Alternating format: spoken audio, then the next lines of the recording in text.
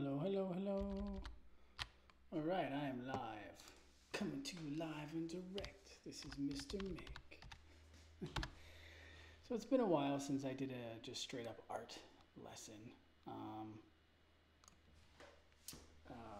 It's low light. This camera, I'm realizing it's like in somewhat low lighting settings and situations.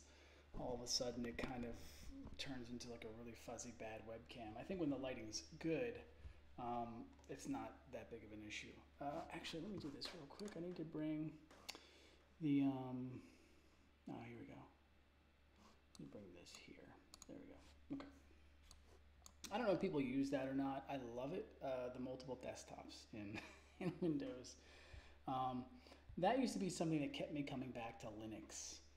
If anybody is into Linux at all, the Linux operating system.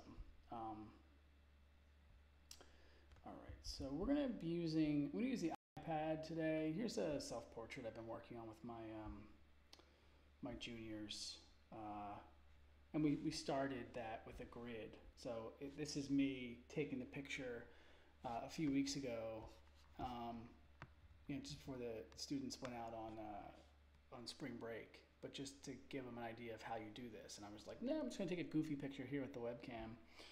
And then I used the grid to get the drawing down of the picture. And then I took this other drawing that I had done that was in a show last year in Mount Holly, and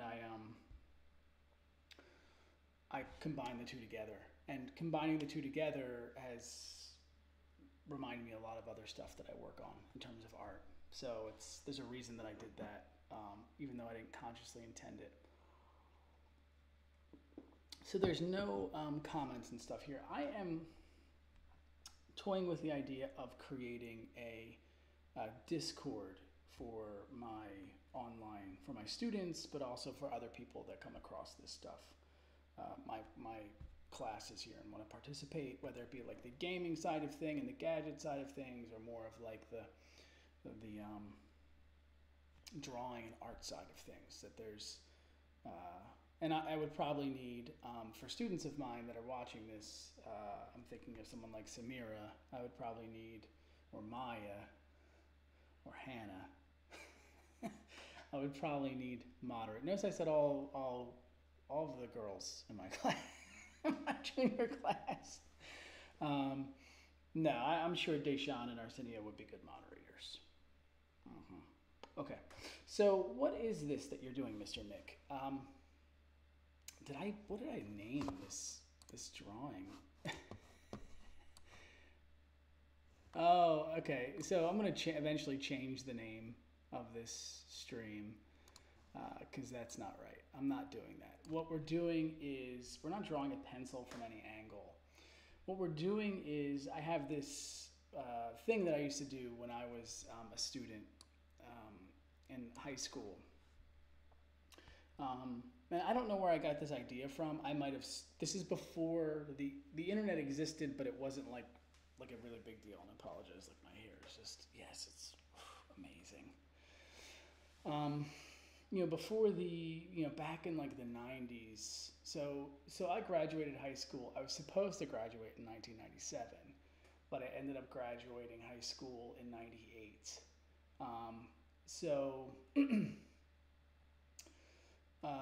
So we're looking at like, this is like 1995. Yeah, I'm doing this 96 maybe even 97. So while I'm in high school in 98, this actually is probably more like 97 and 98 that I did this. I was doing this kind of a thing. But what I would do, and I'm going to keep working on this one, but I want to show you how I start this process, and you can make your own. So you just start with a piece of paper. So you don't need to have a fancy drawing tablet and pencil and all this stuff. A piece of paper is fine. And I'm going to try to treat this as if it were a piece of paper. I just had time. I was just messing around with my 3D printers. So what I'm going to do here is I'm going to close my eyes, and I'm going to kind of lightly draw a bunch of lines. I hope this is actually working because it's tough for me to see. Yeah, that works. Okay. I'm trying not. Why are my eyes closed? Because I'm trying not to influence what I draw. Um, the shapes and stuff that I draw, because I feel like, okay, that's pretty good. Now I've just made a bunch of lines. Those lines have intersected each other and they've made shapes. Um, Now what you do is you start looking around in these shapes. You know, you might flip it this way. So, so right here, I'm definitely seeing. I don't know if you're seeing this, but I'm seeing like an eye and like a nose, right? Now I'm sort of drawing through shapes there, you know, but that's fine. This guy kind of reminds me. His nose is a little too big, but he kind of reminds me of my friend when I grew up, Will. Uh, okay. So all of a sudden there's a face, right? And I could keep working on that, or I could say like, you know, I could even start. I could even start and connect like this into this, right? And maybe I could even continue this nose kind of loops back into that, right? So it's just, um, you know, and you could work on that a bit. It doesn't have to become a whole scene. You know, I think some artists would take this and all of a sudden it becomes like some sort of fancy figurative scene, and that's well and good. But I'm saying I'm just interested in grabbing onto different things. You know, it can be even that you just start saying like, I kind of am interested in that shape, and then what happens here, um, is I'm using some of the elements of perspective. And if you're like, what are you talking about, Mr. Mick? Elements of perspective, go back and look at previous videos of mine. But there's 7 elements of perspective. The 7 elements of perspective, and if I can do the shorthand, let's see if I can remember. How well do you really know this, Mr. Mick? You've been teaching it for years. Okay, first one, surface, right? So, surface. You move things to the bottom of the page. Both apples are the same size. One's just towards the bottom of the page. It feels like it's closer. We have size, right? This one's bigger. This one's further away. Where this one's smaller, it feels like one's closer. The bigger one's closer to us. 2 of the elements. 1, 2. Another element. Well, one that we use that, you know, lots of people I think even know this symbol. It's overlap. Actually, I'm gonna change the way that I do that one. Boom, boom. Overlap. I'm gonna do it like this. Right. One apple or one ball is in front of the other. The one that's closer to us is the one that sort of feels like, well, it's overlapping. All right. If you could draw through and see through, we could see that, but we can't because it's overlapped. Right? So we get that overlap. Oftentimes, overlap is also expressed in that kind of a way. You know, one line, like this line would continue if this line didn't cut it off, right? So overlap. Those are 3. Oh, okay, so foreshortening is an easy one. That's, you know, we're not looking at the thing from above, we're looking at it from the side at an angle. So that's foreshorten. That's 4. 3 more to go. We have this. All right. We have shading. Don't make me throw shade. Add it. Put some shade on it. We have this, which is surface lines. That's 6. And the last but not least, we have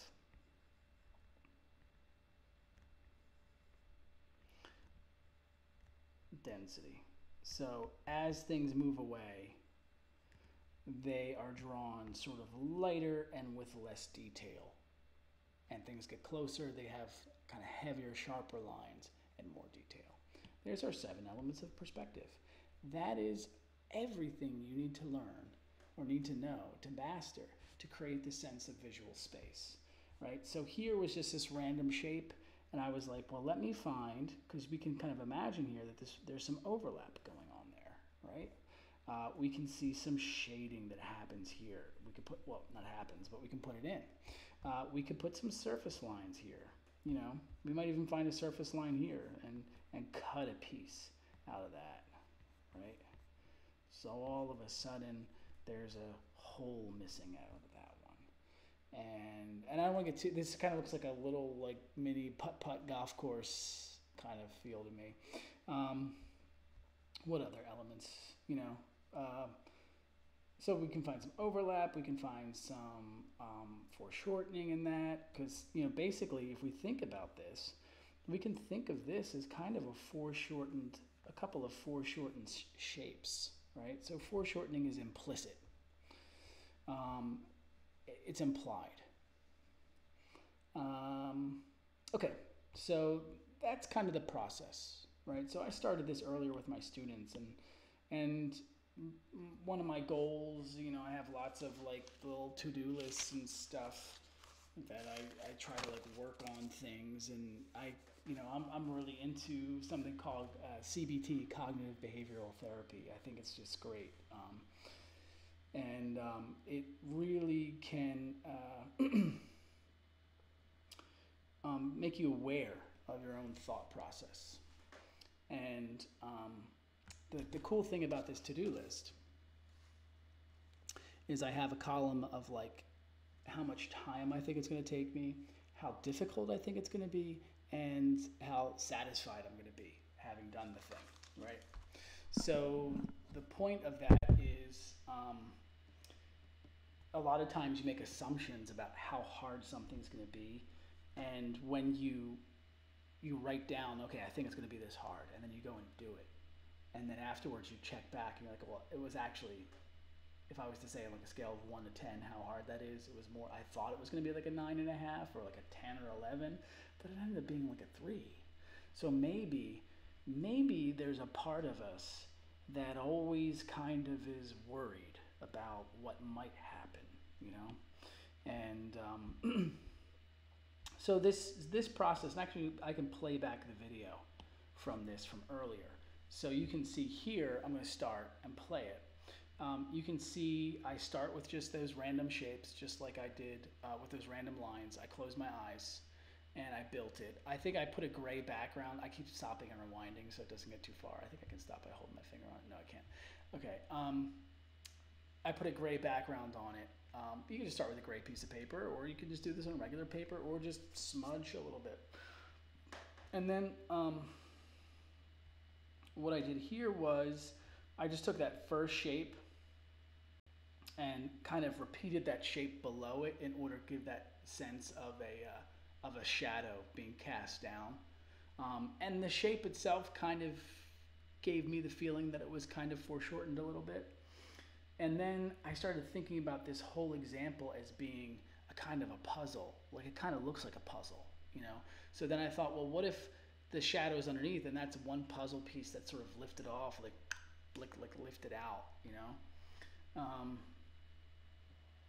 And then I was just experimenting with the shadow. So I'm using those elements of perspective that I know to create that illusion of 3D space to just experiment and have fun. And I am sure, you know, it's funny, I was thinking about MC Escher.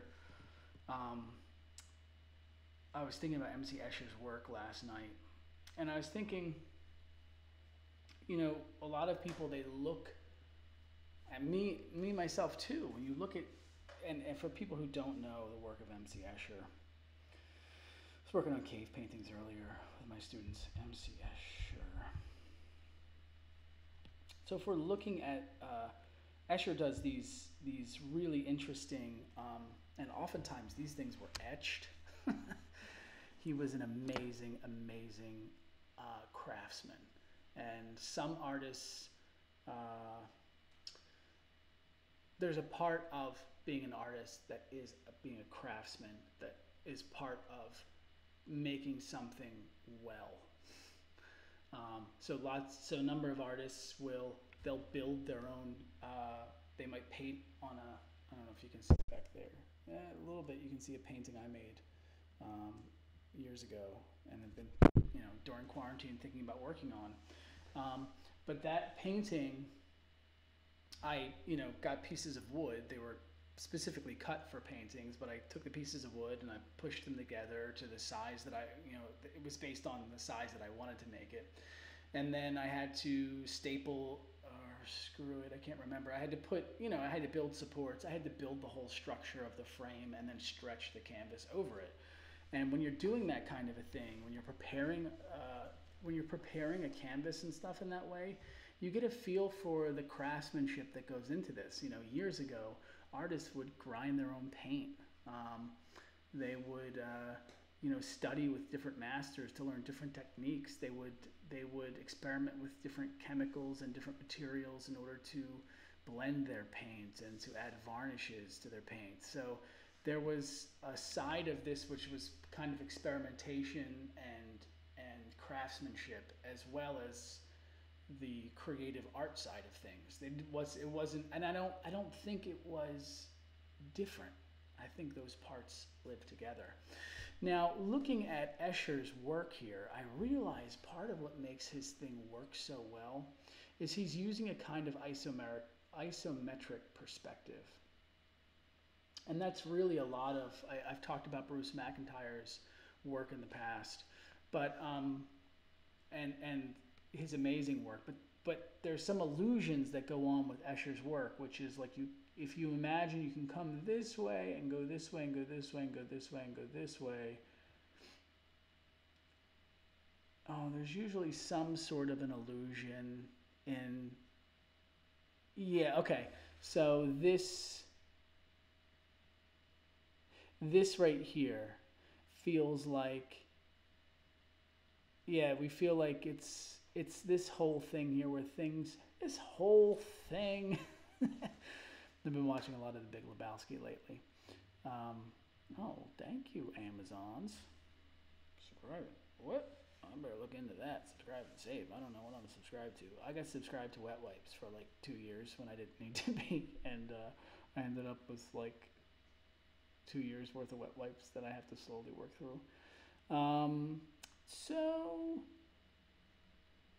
yeah, there's and what's the visual puzzle here? The visual puzzle is this is above this part and it's also below it. It's above in the sense that if it's here, then this and this should be on the same level, right? But all of a sudden this seems like it's going on top of that. So at one part, this thing is overlapping this, and another part, this is overlapping that, right? So within this perspective, there are some inherent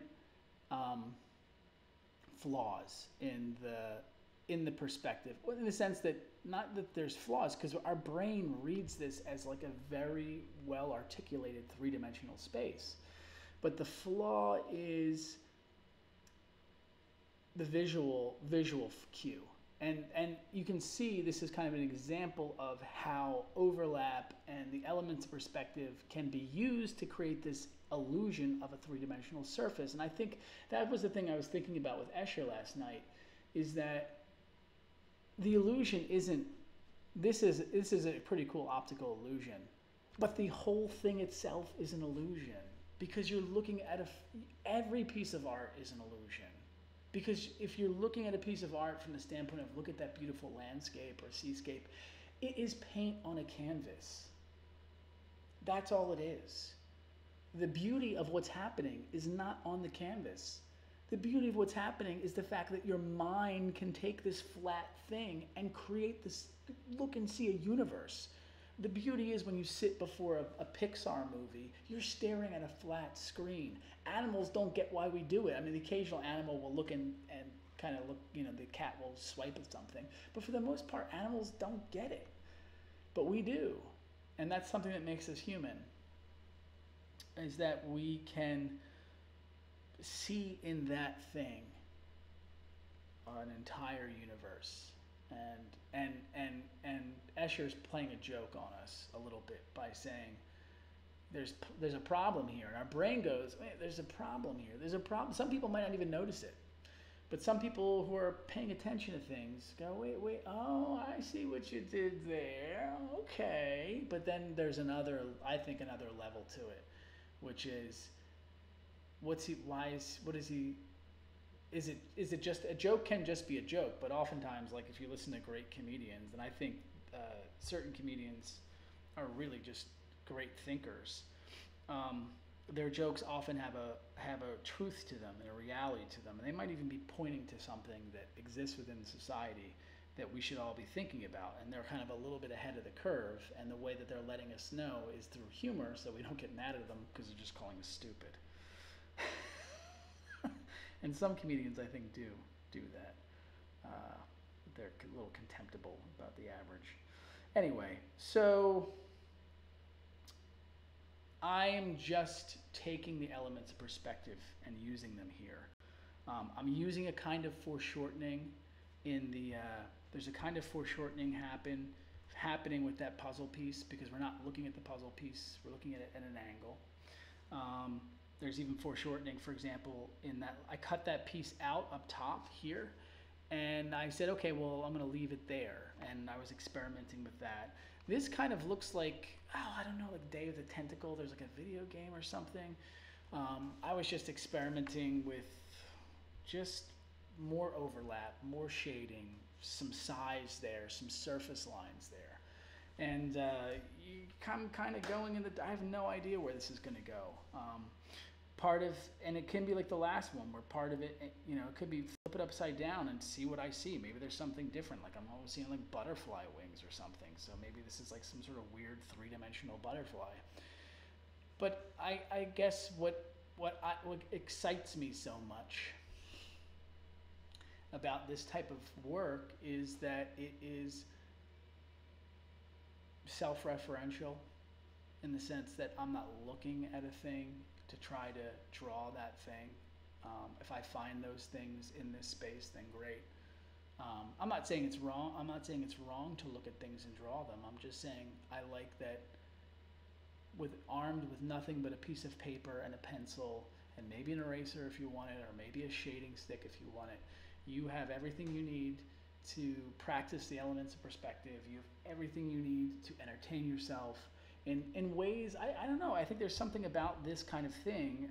I know I tend to get very zealous about things. You know, I'm like, oh, this is just the greatest thing ever. This is the best way.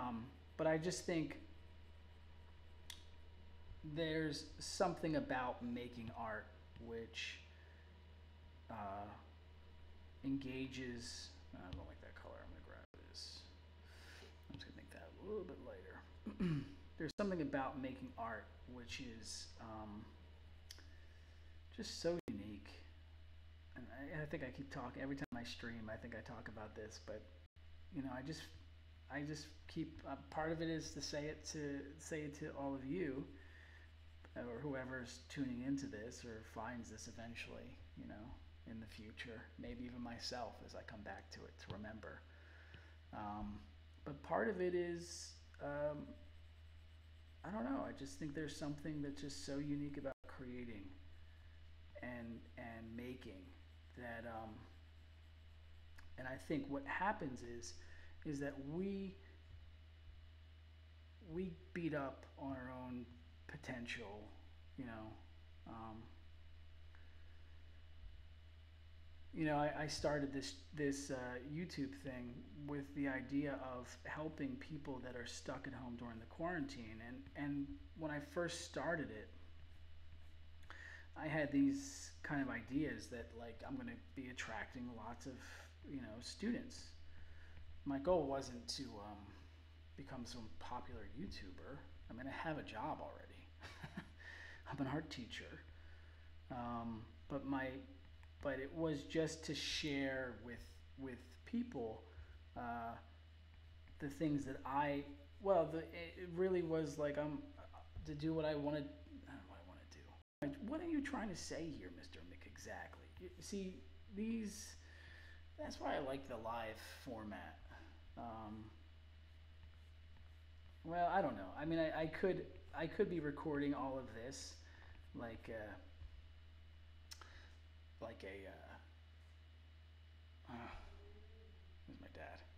I could be recording all of this like a commentary. So I could be commentating on top. And also there's probably a little bit of a lag, like as I do things. Uh, this eventually gets more and more out of sync because I'm beaming my iPad to my laptop and all the ways. I don't have a Mac, so I can't connect it directly because Macs are too expensive.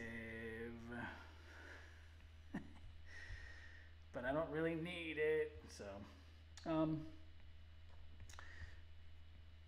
what was I even just? I was saying that. Why am I doing this? I just totally forgot what I was saying.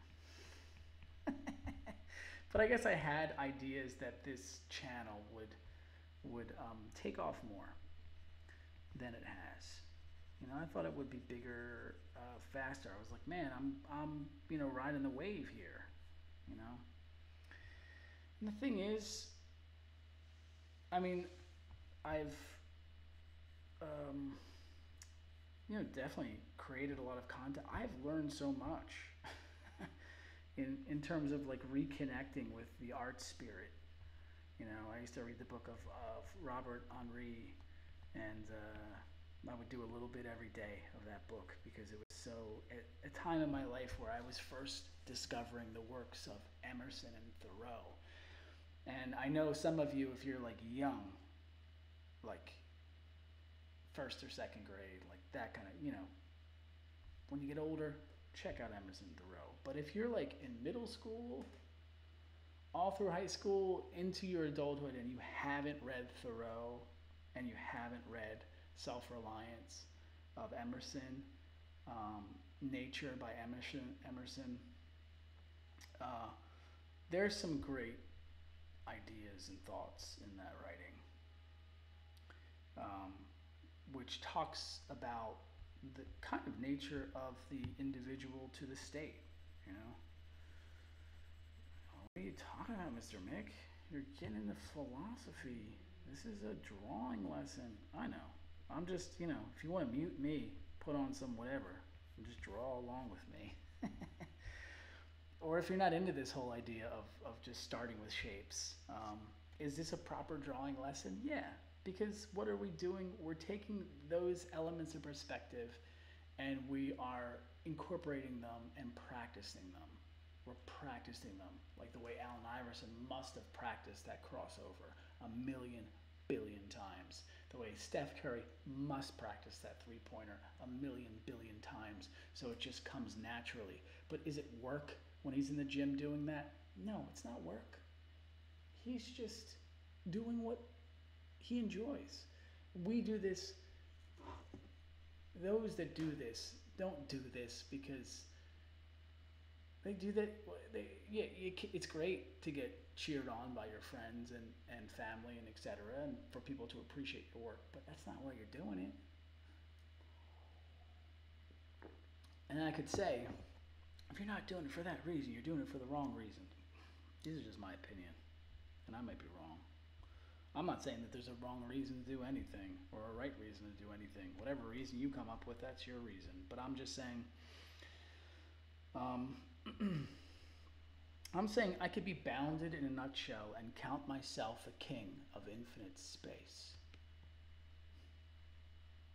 I could be bounded on a desert island with nothing but reams of paper and a pencil, and I could find infinite things to draw, infinite creations to make. And I hope you feel the same way too. Now, I was also doing things before which are things like that. Which, how would you do that? Well, one way you could do that is put your piece of paper under a light box or like an iPad if you're on just using a pencil. But you can. My point in that is that you can flip things a couple of different ways, and all of a sudden you're looking at things kind of reversed and upside down, and that can be really cool. Now I'm looking at this, I'm like, okay, all I see is that puzzle piece. I don't think anything else fits into that. But what I could do is, because I'm working digitally, I could turn that layer off, and now I'm back to my original thing. But let me I'm gonna make another shape here. Work on another shape. You know, there's something that's really interesting about this to me. It's just I put it on a new layer. I didn't have to do that, and maybe we got something that's going on here. There's one of the examples that's often in McIntyre uses to get at this idea of overlap is exactly something like this. You know, how are things bending? It's almost like a Mobius strip. You know, the Mobius strip. Going back to Escher, it's getting hot in here. The Mobius strip of like Escher. Well, I think Mobius was a mathematician or a geometer.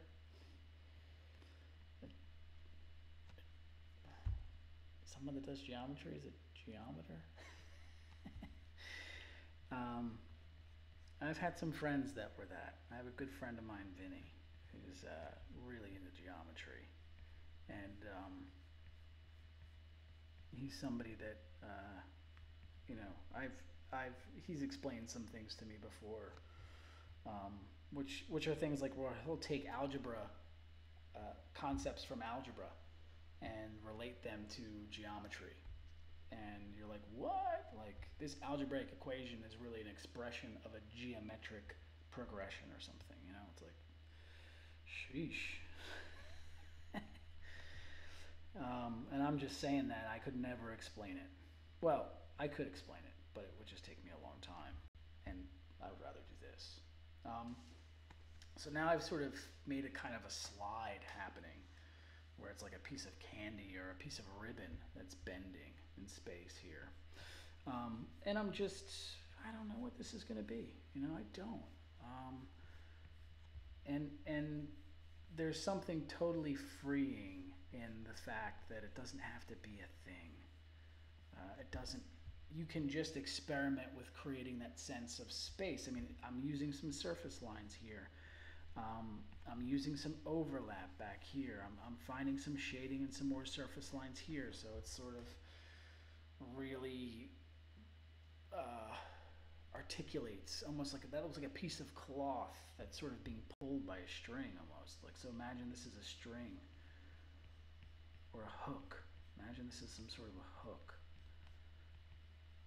that's pulling. That's pulling that. It kind of looks that way now, doesn't it? And like this hook, you know, what I'm using some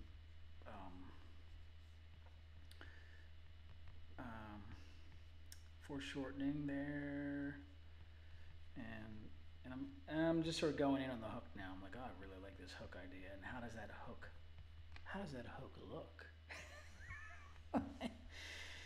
Oh, Mr. Mick, you're hilarious. You know you are. Your jokes are just fire all the time. I just saw a thing. I don't know if you saw that, but Ed McMillan, who's the guy that made Binding of Isaac, he's releasing another game, or a board game, which I think is pretty cool. Actually, my fiancée, Maria, she had a party, a cookie party. She has a cookie party every year because she's really good at baking.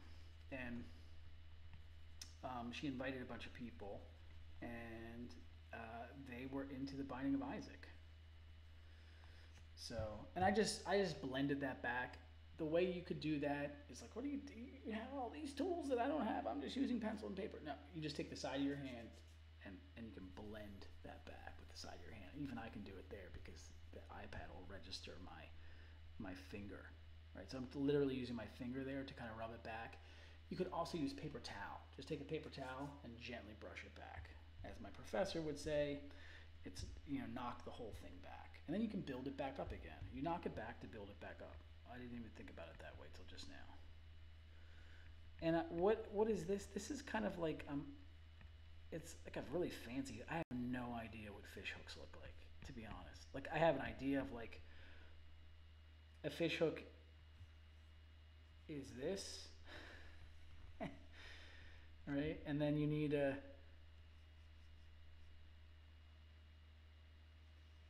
it's something like that, right? That's a fish hook, you know. Um, I have this idea right here that I've made just the fanciest little fish hook that's pulling this ribbon. Um, I would definitely say this, and it's funny. I don't really think of myself as being a surrealist um, in like the art that's influenced me. I don't really think of surrealism in that way, but I definitely think that when I'm creating just from my imagination, things tend to become kind of surrealistic. This kind of looks like a paintbrush. But I'm using bits of, I almost feel like that hook, now it's like becoming something else. But who cares? Part of me goes, it's not a good hook, boo boo boo. Who cares? It's also not something I am, you know, this, if this ends up being something that I want to print out and hang on the wall, fine. If it doesn't, then fine. That's fine too. I'm gonna leave that hook there for a minute. Leave that whole thing there for a minute. And because have I been going for half an hour? I could probably go for the next 3 hours. But I won't. I have a print going in the other room I should check on. But let me do something with this. So this, moving here, moving back behind here and coming out there. I kind of feel like there's a nice kind of an overlap that's happening there. Like I kind of feel like that ribbon that's being pulled through is well, it's in front of whatever that is. Now that to me looks like some sort of a snake or a lizard, but it could also be a piece. It could be a well, we could also well, we could look at it from a different angle. Looks like a worm now to me. I think I think my drawings from back in high school used to feature like a worm kind of creature a lot, very often, and I think it's something that I've done with my students, where you do something like this, and then this becomes like a worm kind of a thing, like a piece of ribbon. All of a sudden, like a worm is kind of like a ribbon animal. It's not an animal, Mr. Mick. It's a bug. Is it a bug? I don't know. Well, now there's and these are great for surface lines and stuff. I mean, look at all the surface lines and overlap and stuff you can find in that. And I'm just gonna, I'm just gonna brush that back. I'm gonna leave that there. I'm not deleting it. I'm not erasing it, but I want to look at this, and I sort of have to like let myself sit with it. Like a part of me wants to force it, be like, I like parts of this. Like, come on, make it a thing. And I'm like, nah, let's just take our time. Part of me also sees a kind of like we could do something like this.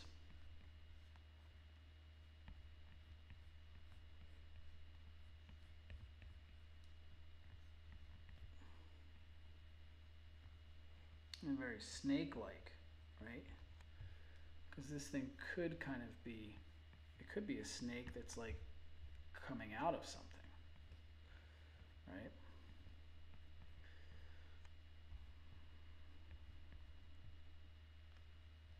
And I'm sure those of you that are home that see this eventually, you are probably looking at this and going, don't you see the... And you're probably right.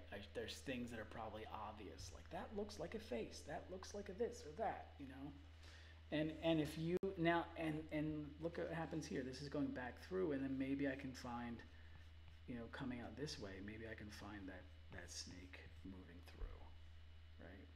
And I can even brush this back a little bit, and then really come forward with that, And is it a snake? I could make it into a train. It could be a train. I never thought about how a train is kind of like a snake. That's like, I never even thought about that. Is that weird? Has anyone else thought about that? A train is like a human-made snake slithering across the country. Oh, it's funny. And then I would also probably find sympathetic lines. Like this is sympathetic to this, right? But what happens when you extend it and you line how it lines into there? Um, this kind of is sympathetic to that, right? So I might just start connecting some of those things that like this goes through there, and then maybe it touches that thing up there, right? So now this thing is starting to just evolve, and once you get a few things going that you kind of enjoy, like the puzzle piece with the piece missing but it's there, and this kind of weird thing that's going on down here, and this kind of snake thing that's coming back through.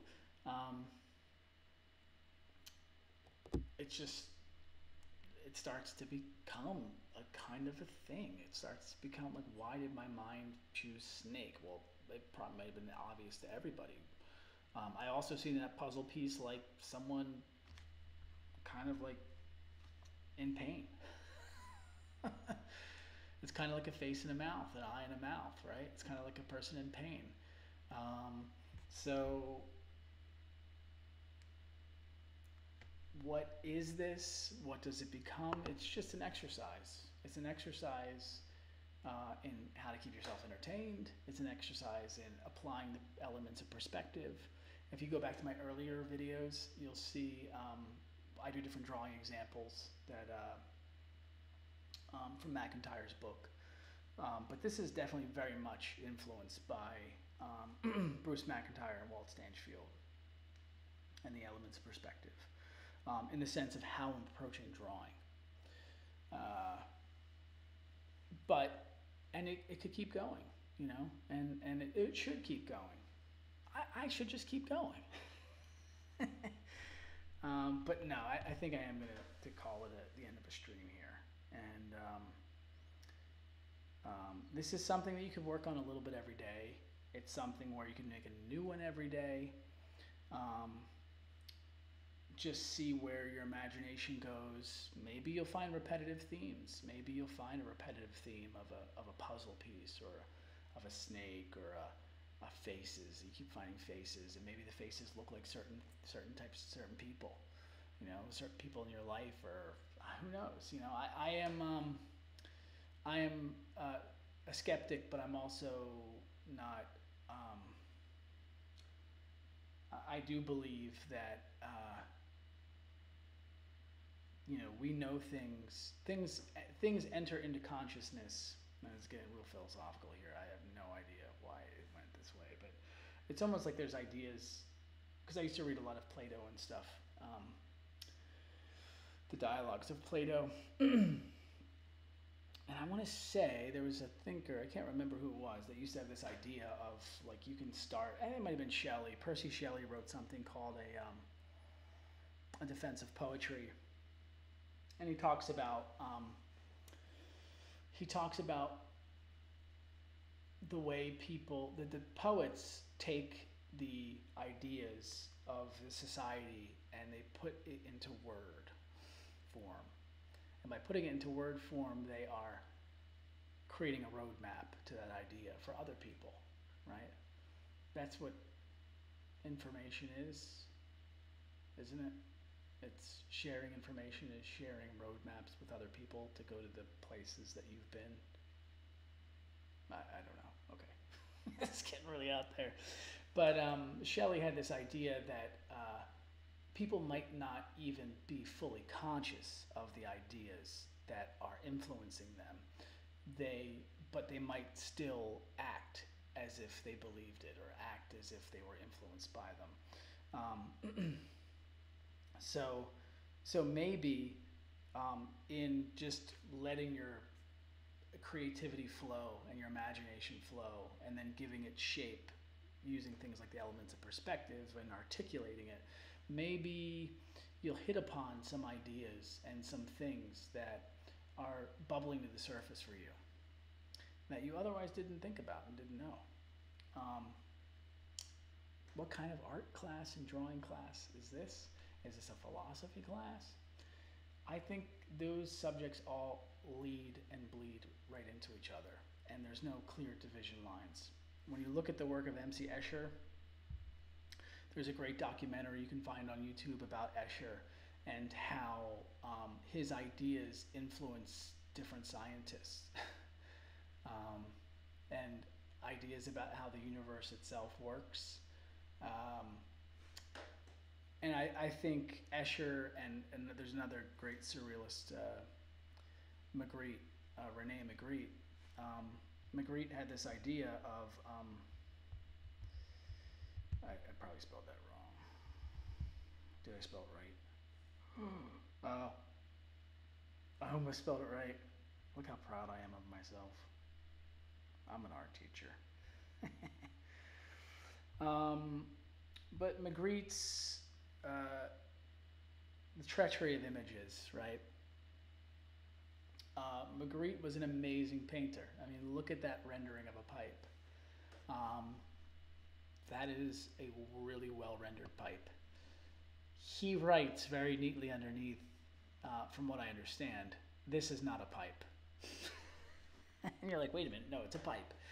No, it's not. It's a painting of a pipe. It's paint on canvas. And Magritte was pointing out that we are so visually dominant that we believe what we see. Seeing is believing, right? But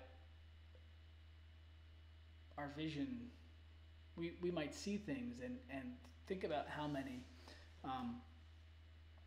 like stories and stuff that we have where somebody sees something and they interpret what they see to be one thing when it's really not that thing. But they act as if that thing really happened because they're interpreting it and they're making assumptions about it. And the assumptions that they make end up putting them on a pathway to, you know, I mean, if just thinking about Shakespeare, think about Othello. You know, what does Iago do other than put clues in front of Othello that trick Othello into believing that Desdemona is really being unfaithful, when in reality, he's just so caught up in believing what he sees, and his brain is filling in the narrative, right? And our brains do that. You know, our brains fill in the narrative. Our brains make a story out of seemingly nothing, or interpret things, and you have to be careful about that because you can end up believing things based on whatever. Anyway, I digress. How does this relate back to Magritte and Escher? Is that they were telling us that, yeah, you know, vision is an amazing thing. It is. And seeing in some ways is believing. But at the same time, don't believe everything that you see. And also, what you may have thought you are seeing isn't actually the truth. So you have to dig deeper than what you see. You have to dig deeper than what your mind is telling you. You have to dig deeper. Your mind interprets the images, gives them meaning, and sometimes it's the meaning it gives it is not true. That is not a pipe. It's not. Escher's amazing illusion is that. It's not just that it is an illusion, it's that the drawing itself is an illusion. Images on a paper are an illusion themselves.